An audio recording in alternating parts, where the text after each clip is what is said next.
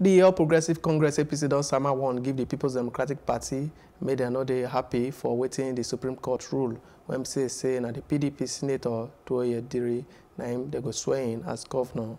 The national chairman of the APC, Oshiomole, when they say wetin the court talk not make sense, he say na based on technicalities and waka to shortchange the voters of Bayelsa State, 9 votes in the APC candidate.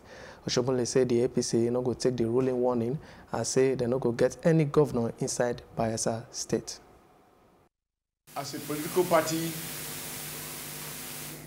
we respect the rule of law, and we respect and we have confidence in the judiciary. However, this judgment obviously lies the fruits of justice.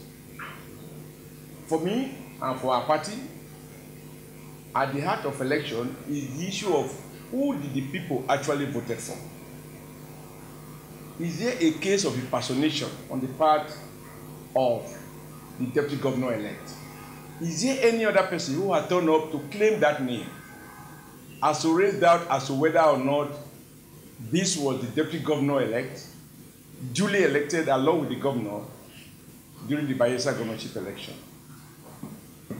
Now, where justice and democracy is sacrificed on the altar of technicalities, this for me constitutes a grave danger to our democracy.